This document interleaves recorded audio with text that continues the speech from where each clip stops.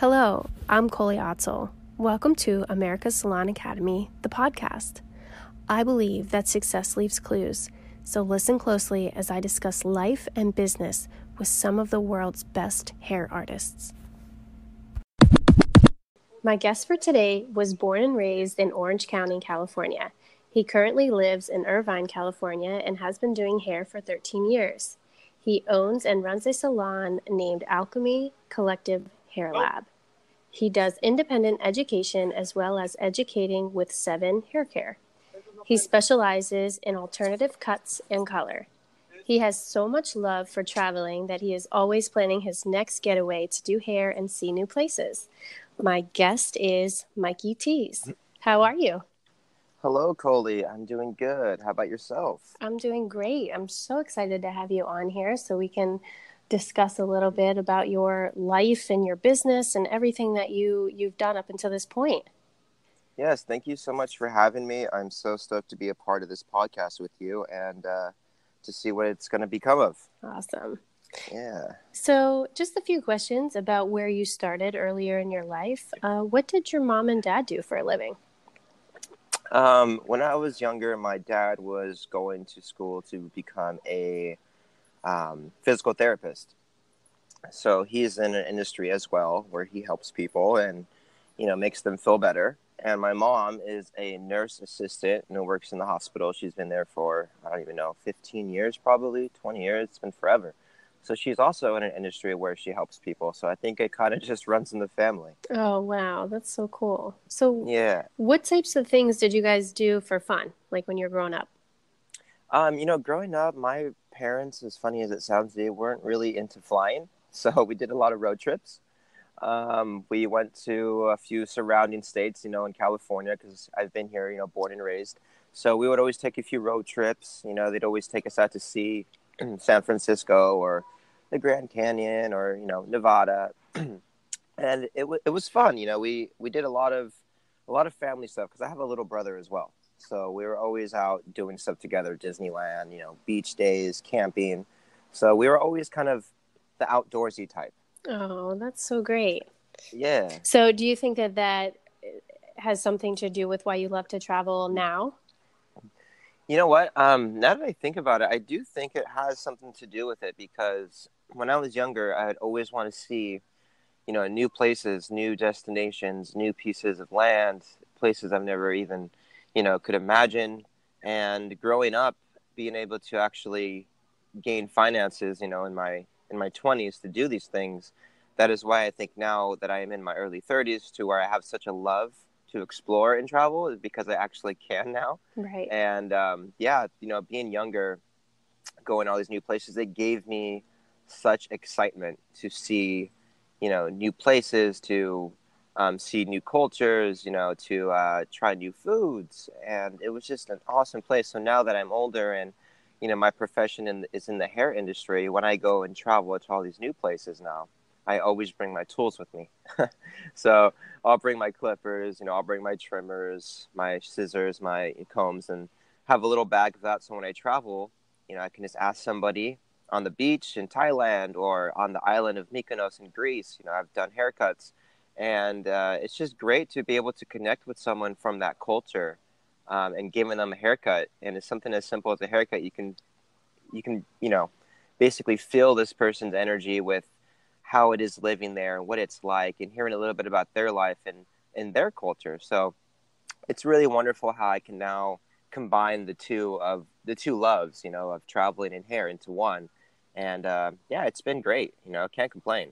Yeah, that's so inspiring and so true. I think a lot of us, as hairstylists, that's exactly what we're after when we become hairstylists, is to be able to connect, to other people and feel where they're from and where they're going and just always be there for those things. So that's really special. Yeah. How old were you when you knew you wanted to do hair? So I think I was about 16 when I just picked up my first pair of Sally's shears. Nice. got my first pair of shears at Sally's, and I just wanted to experiment with some friends because growing up around 16, 17 years old, being in high school, I was a junior going into a senior year. That's kind of when I started to, experiment with hair and hair color and, staining mom's rugs in the bathroom and getting yelled Oh at my kind of goodness. thing. So, that was around the time when it became more of a thing that I liked to do that was fun. So punk really got me into hair. Okay. Rock and roll really got me into hair. I would listen to these bands growing up, being this punk kid in high school, and I was that kid in high school that had like the crazy colored hair and patches all over his pants and studs all over his jacket. Like I was like that punk kid. And after high school, me and a group of friends would always get together and go to one of the other's house and hang out in their garage or the backyard and play some records. We'd always go vinyl shopping for records. Cool. We would play records and stud our jackets and patch up our pants and do our hair. So this was kind of like a little fun lifestyle with my punk friends in high school that we would do and just kind of have fun doing. And so at that time I really loved doing hair, and I also loved altering clothing. I would always stud my friends' jackets for them, or patch up some jackets, put a back patch on some denim jacket, or I would distress some denim jackets or pants for them, and it was just like a hobby of mine that I really liked to do. So jumping in, getting out of high school, I was like, okay, well, what am I going to do? Am I going to do hair? Am I going to do music? Or am I going to do fashion design? And I went to go check out FITM, I remember, and it was cool. There was no one there. It was a day off. There was no one around. I was just getting a tour of the school. And it was cool. I was like, I can probably do this. And then I went to a hair school, and they were open, and everyone was there. I remember it was Golden West College over here in Huntington Beach. And it was so cool walking in there. I did not know what to expect. The music was playing from the speakers. The floor, everybody was doing hair. They're all wearing black scrubs, and they had tattoos, and they had piercings, and they had crazy colored hair, and they were all smiling. They were Yeah. all having a good time, and I really liked the vibe and the energy that was in that room, because I can feel energy very strongly. If you're sad, I can feel it. If you're happy, I can feel it. If something's bothering you, I can feel it. So maybe it's a blessing and a curse, but I literally felt that energy in that room, and it was so uplifting, where I was just like, you know what? This is my tribe. Hmm. This is exactly what I want to do. I want to be like them. Wow. And yeah, and it was very inspiring seeing them, because, they're still in school. They're not out working in Beverly Hills making thousands of dollars a month. Right. They're literally just learning. And to me, at that point, it wasn't even about, how much money can I make? Or one day I'm going to own my own salon. Or one day I'm going to work for stars in LA. It was none of that. It was literally just, I have so much fun doing this. Right. These are my people. Yeah. Exactly. This is my tribe. So when I went to school and saw all these people, I said, sign me up. And I remember the waiting list was about 2 months, and I got right into it. So during that 2 months of waiting, I would still be with my friends after high school doing hair and letting everyone know I'm going to be doing hair. And some of my friends, in high school were younger. They'd make fun of you and say, oh, you can't make money doing hair. Right. Or they would say, only punk kids are going to get that kind of hair. Or, there's always just friends saying something, the Debbie Downers. And I was just always that kid, like, I would just take it in and laugh about it and be like, yeah, okay, that's fine. But it's something I like to do. It's fun. Yeah. And, I just kept going with my vision, no matter what anyone said, no matter what, everybody's negative aspect of their perspective of life was. Like, I just kind of pushed all that to the side and had my vision strong of this is what I wanted to do, because I had so much fun. So I finished school in 2007. Golden West, went straight for a year full time. And in that whole time, I learned so much. I made so many friends. I had so much inspiration, and I was motivated by everyone else, doing what they do. So it was really great starting to get into that industry when I was so young, and to see what it's become now, it's amazing. Yeah. Yeah. That is really, really cool. So what was your first love? Like, so when you actually got into hair school and you got your hands in there, what was your first, like, really, really what you loved to do? You know what? I really loved doing scene hair. Okay. Scene hair was like the thing that I really loved to do. So it would be cutting. Like, cutting was my thing. I would always get my feather razor, which I think I also got from Sally's, and a regular shaving razor. And I would always like go on my friend's hair and like add all this texture and make it super punky. And edgy. So I think cutting was the first thing I really loved to do because I just loved seeing that hair hit the floor Mm-hmm. and seeing what I can sculpt and mold, with my tools in my hand and some hair product. Like it was just like that was probably like my first love is definitely the cutting and styling part of this industry. So, how long do you think it took before you started to feel successful? Oh wow, I think that took a long time. I was kind of the person, maybe a lot of us too in this industry, like we're always like our own worst critic, Yeah, and definitely. with every industry, I feel like that's somebody. It's just how we are. It's in our human code to Mm-hmm. sometimes feel that. So I was always my own worst critic forever. I was like, oh, my fades, they're not good enough, or my color doesn't blend well enough, or whatever it was. Like this isn't getting blonde enough. So it always like criticize my work, but at the same time, the clients are always happy.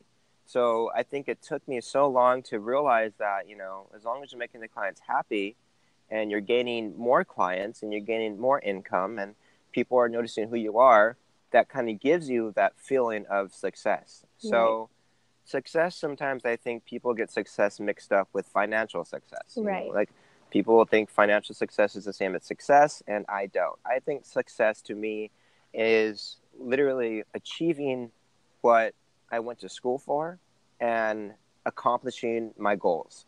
And I think up maybe 10 years into it, like 8 to 10 years, I really started to feel that way, that I was accomplishing my goals and that I was um, succeeding in maintaining a clientele and succeeding in, making people happy.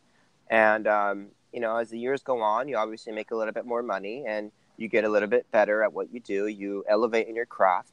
And, for me, it's been continuous elevation. Like I do not ever, you know, put myself at a point to where I think I know it all, because we're in an industry that is forever elevating. I don't think you can be a master in something that's continuously elevating, throughout the years. Right. So I just continuously, elevate myself in classes and education, listening to podcasts in the morning, getting my day started with good vibes and good intentions. And so that really sets my day up for success as well by just feeling it. And so 10 years, I think, into it, I think it was a little bit more when I was, I'm doing this kind of feeling. Like, you can look in the mirror and like be like, yes, I did it and I'm doing it. And I think when I got approached by a company to start educating, that's when it really set in. Yeah, I love that, because a lot of times when I ask people that question, it is a difficult question to answer because there's so many different ways you could take success, right? Because like Exactly. you said, like financial success or just like hitting your goals and hitting your marks, different things like that. So I loved your answer. You definitely exceeded my expectations with that question. So what fears did you have to overcome in order to get where you are? You know what? It was confidence. It was literally the confidence to go up to someone, a client, and, you know, talk to them and really tell them like, hey, this is going to be my price, and this is going to be what we're going to do because it's going to look better on you. This isn't going to go with your face shape.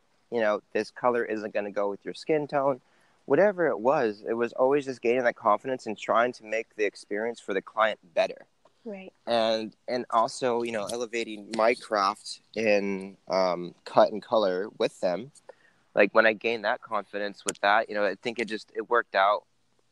It worked out really good for the client and myself, to where I had that confidence to tell them like, um, about the experience that they're going to have today, or about the color consultation that I'm going over with them. Knowing all those little key factors going into a service really gave me more confidence for the future. So I would say that, yeah, definitely the confidence was a tough one. Yeah, I think that's so relatable, to so many people, because that really is what it is. Like after so many years and after so many appointments, actually, you start to really look at yourself and think, okay, I know what I'm doing. I dedicate my life to this. I deserve, something more. And so I think the confidence definitely speaks, to a lot of people. It stands true for a lot of people. Yes, exactly. And that's one thing that I always will try to motivate, anybody that coming into the industry is it definitely takes time to build that confidence, but it's one thing that's going to help us go even further because I think confidence is key in teaching and, showing somebody how to do something and explaining to a client of yours, how the process is going to be, product maintenance, what they're going to need to take home to take care of it. Goes into pricing, it goes into styling. Like when you have that confidence to show them all those little key factors of a service, it really helps the experience for them to trust you and to also feel comfortable. Right. So that's definitely what I've learned. So, on that note, what is some advice that you would give to, say, new hairstylists coming up through the game right now? Like, what advice could you give them to kind of get where you are today? Um, that's a really good question, and I think sometimes when I think of that, when I'm trying to help out my fellow peers and friends, even on Instagram, that message me and want to get some insight on, how to gain success, is I always tell them like just keep going. Like sometimes the doubt will come, or you might feel kind of down that your haircut didn't come out the way you wanted it to, or maybe your foils bled and you got some bleeding marks, and like sometimes we let ourselves down by those little things, but it's okay because you're working on something that eventually one day is going to get better and elevate as long as you keep practicing what not to do once you've done something that you didn't like that you did.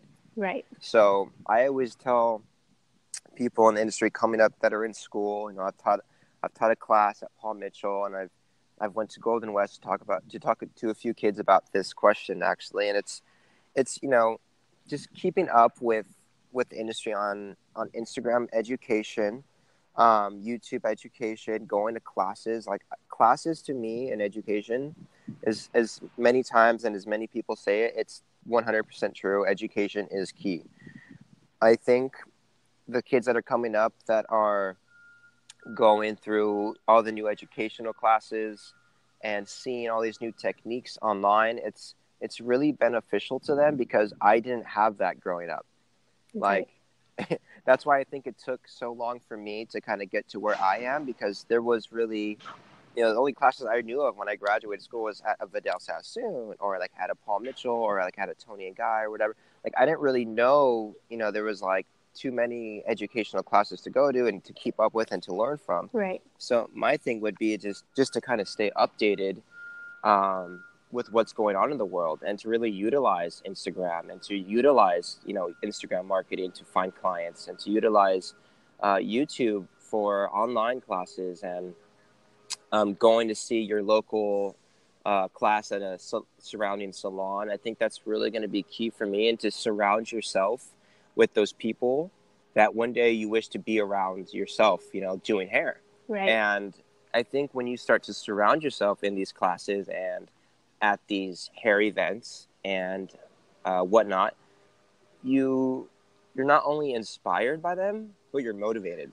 because these are the heavy hitters that went through it all. They Right. went through failure, they went through doubt, they messed up on their bleach foils as well, they messed up a haircut too. But now when you look at them now, you're like, this is what I want to be like, and this is kind of who I want to surround myself with, because you are who you surround yourself with, right? Definitely. Yes. Definitely, when you're around that tribe, you guys create that vibe together. It's a beautiful thing, because we're always just trying to elevate together to the next level. Like I think our industry, like there's no competition, which is why I love it so much. Like there's always just someone trying to help you get better, and there's always someone just trying to like inspire you to do better, and to talk highly of you, of what you can do, to get to a spot to where you want to be.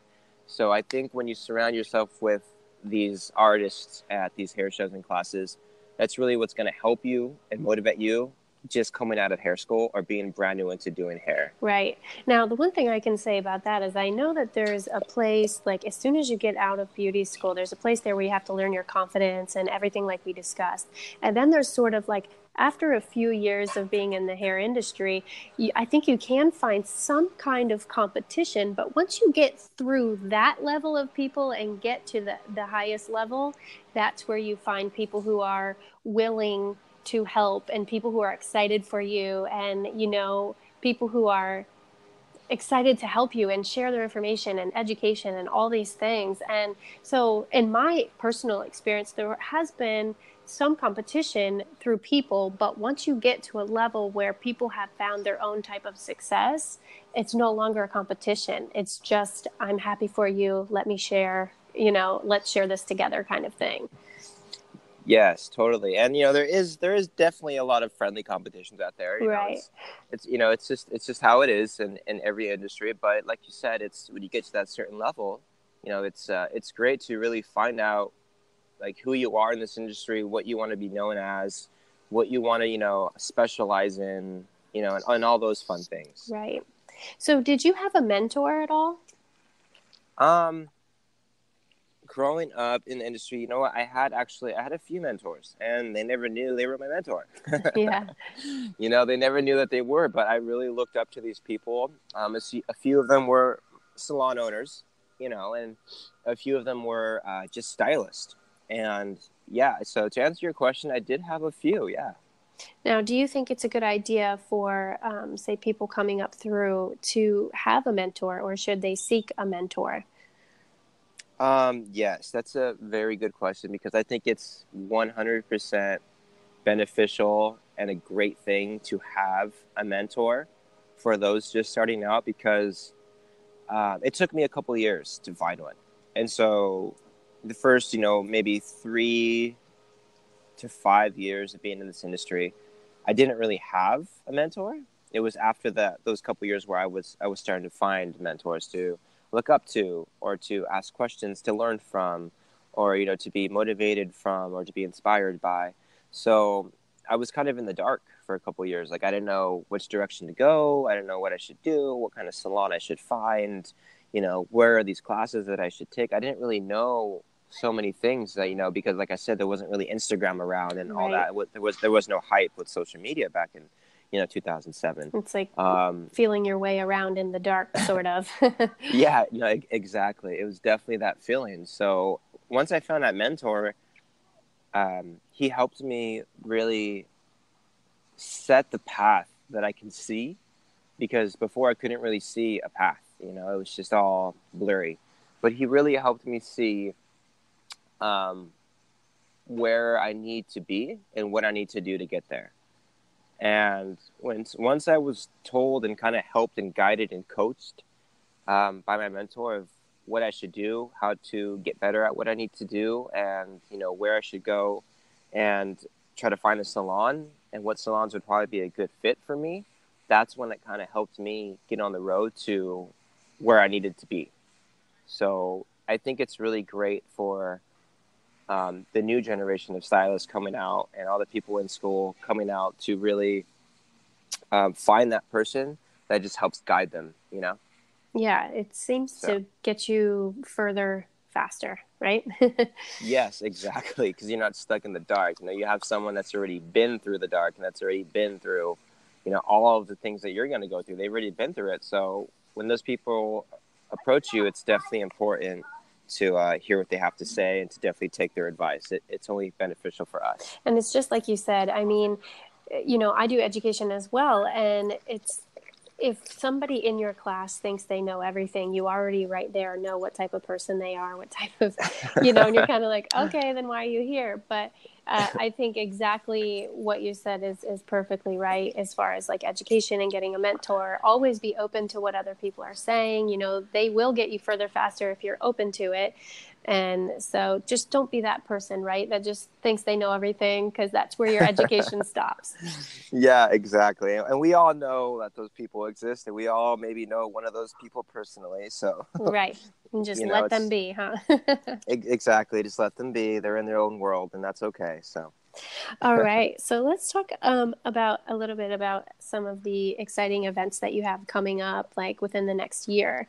I understand that you are looking for stylists in your salon. Yeah, so we are almost a year old. We're almost a year into it, and so far it's so good. It's going to be a year that we've been open in December, so it's been a hell of a journey. it's been it's been fun. So the team that we have now, it's a group of younger stylists. We're a little bit alternative, and we're all up to date with the styles and the trends and education, and it's really great to have a team. You know, I don't call them my staff, and I'm not their boss. I like to look at myself as a leader for them. I don't want to boss them around. I try to just want to help lead them, in the right direction. So with the whole team there, it's a great vibe. So we're looking for two more stylists. We have 8 chairs right now, and 6 of them are filled. So we're looking for a part-time and a full-time right now, either a barber or a stylist to fill those chairs and to come to the team and come on board. Wow, what a great opportunity to be able to learn with somebody like you, especially what you just described. I mean, being a leader, not being a boss. I mean, all of those things make such a difference in the environment in which people are working. So that sounds amazing. But I live on the East Coast, or else I would be there in a heartbeat. That would be awesome. Yeah. So, also, I heard that you're opening an academy next year. Is this true? Yes. So the first year of opening the salon, there was a lot that we needed to do, with marketing, with building the team, with getting the salon aesthetic finish, and running the Instagram page and the ads and whatnot. So we had a lot of goals that we were checking off the list as the year went on, even with booking education for the year too. And so now what the next goal is for next year is we want to start an academy. So Alchemy Academy will be starting, we're thinking February of 2020. Excellent. So yeah, 2/20/20 is going to be a good month to start because I like twos. I'm really into numerology. So we went with February for that reason. And we have actually the lineup booked already. We're just kind of going throughout what we need to set up for this academy. So ideally, what the academy at Alchemy is going to be is it's going to be held at Alchemy Collective Hair Lab, and it's going to be a full day course, and it's going to be hands-on, and we would have lunch to break to kind of take a little rest, and then we're going to come back in and do a look and learn. So, Amazing. but yeah, so we're going to do, actually it's a look and learn first, sorry, and then a hands-on to finish on live models, and we're going to have 3 educators there. We're going to be going over a lot of, photography and cutting skills and color placement, product tool selection, consultation, tailoring products to your client and to maintain their style, the importance of social media. Like, we have all the checklists that we want to go over for everybody to really gather in a 7-8 hour day. So that's going to be starting next year, and we're trying to do one of those once a month next year. And yeah, right now it's all just in the works right now, setting it up. So we're really excited to have just a creative space to be able to start something like this. Yeah, I'm really excited to see how that goes for you and, everything that you guys end up posting and, the direction that this takes. That sounds like a really good opportunity for a lot of people. Yeah, we're really trying to reach out to not only the community of surrounding salons and stylists, but also people from, out of state that want to come learn with us, because we actually have an educator coming in from Ireland to do this. Wow. So it's going to be some heavy hitters coming with us, and they have a huge following as well. So I think it's just going to be great to, like I said earlier, to be able to surround yourself, with these people and the people that you look up to really gain not only a lot of inspiration and motivation, which is one of the key factors that we want to give to people in these academies, but also like elevating in our craft, elevating in the confidence and just having that feeling when you leave a class of just such excitement and happiness. And we really want to give that to people, and to even have the opportunity to do that, we're excited. Me and the other educators are really excited to put this together for everybody. Yeah, that sounds great. Well, don't forget about us at America Salon Academy. We would love to even have you come to the East Coast. We would come to the West Coast, of course, attend these types of trainings with you. I mean, that just sounds amazing. So make sure that we're on your email list. Oh, 100%. We would love to definitely collab with you guys too, and have you guys come to the hair lab over here, or even go over there and set something up with you guys. So the more education is, the better for me. So I'm totally open Exactly. for that. Yeah. All right, so let's talk a little bit about like, just today, say a typical day today.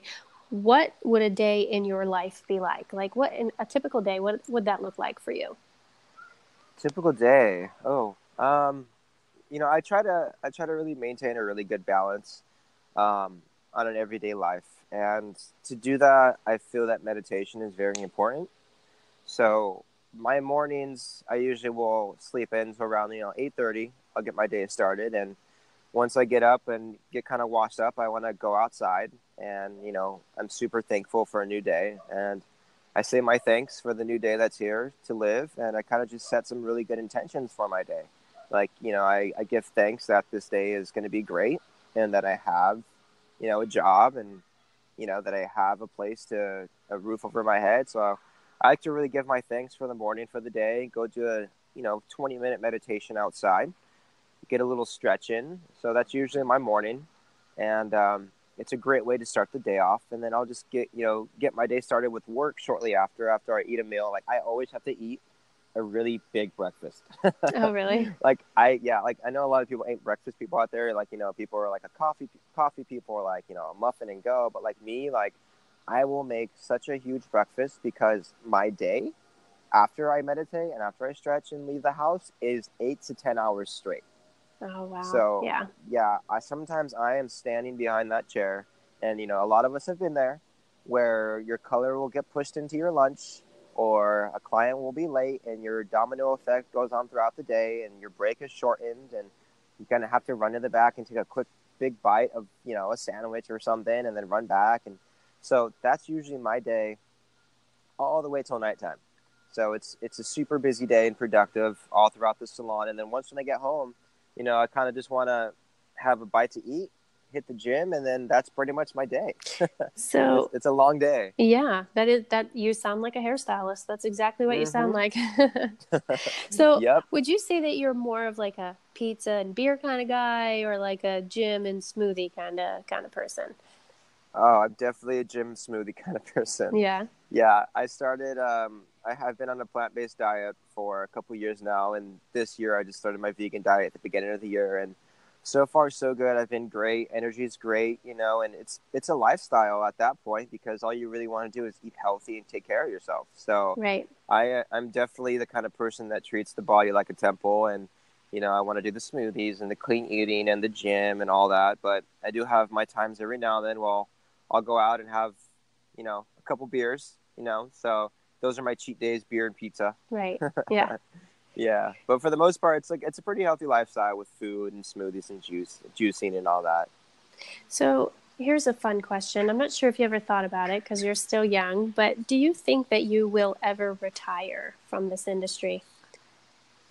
Oh yeah, you know what? I've actually that idea has come to my mind a few times. Like, what will I do, in 25 years from now or 30 years from now? And um, I feel like I have a really good entrepreneurial like mindset. Like, I'm really in the entrepreneur side of things, and I see things and get ideas, and I want to start businesses, and I can see these things that would probably make me some good money in the future and be good for the community. So with me, when I retire from this industry, I definitely want to be able to have another business going, but even if it's not doing hair. Um, I like educating, and I can see myself educating too for a while.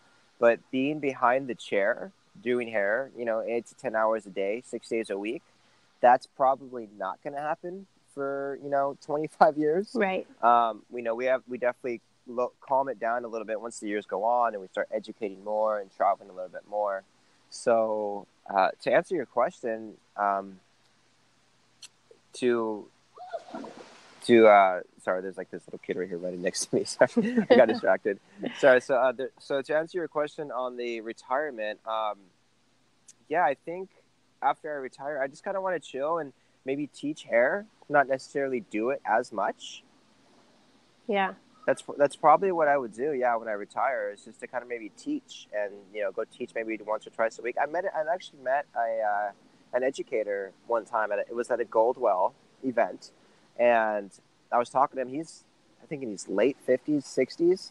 So I was kind of talking to him about this question about retirement and what do you do when you're in your late 50s and early 60s. Right. And he told me, he's like, I go to the salon once a week. I take care of all my clients there, and he's obviously charging a lot of money for these colors that he's doing. So, he's making good money that once a week. And then he's like, yeah, I just travel 2 or 3 times a week, and I go and teach with Goldwell, and I do my thing, and I get paid for that. And he makes a really comfortable lifestyle living with doing that. So that's probably what I'll be doing, because I don't think I could not do anything, because Yeah. I'd like to take care of myself now for the future, so I have energy when I'm older, and I look good and I feel good when I'm older. So you got to start now, right? Right. Yeah. I'm with you. That's exactly my plan as well. So maybe we'll see each other on the beach. 25 years. Yeah. Exactly. Still looking good, right? That's right. Exactly. So that's the plan. So, Mikey, thank you so much for being so easy to talk to and for being on this podcast. I realize that time is extremely valuable, and I appreciate you sharing your time with me today. Yes, thank you so much for having me. It was a great show, and I loved all the questions that you asked, and just hoping that we could, reach out to those stylists in the industry and help inspire them and motivate them is a great thing that you're doing here. So thank you again. Yeah, thank you. And you are definitely a leader. So thanks for being on this podcast. Thank you so much, Colie. Okay.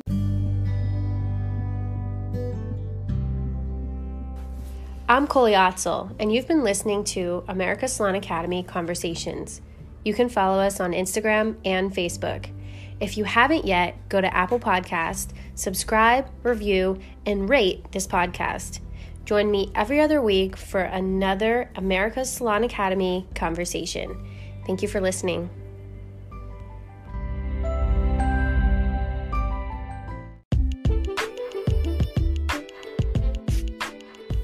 For more education and information, visit americassalonacademy.com.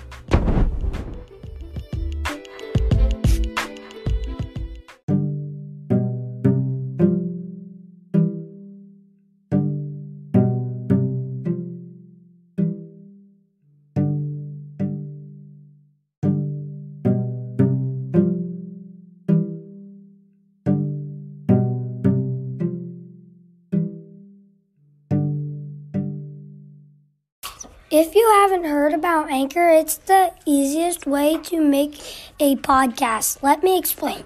It's free. There's creation tools that allow you to record and edit your podcast right from your phone or computer.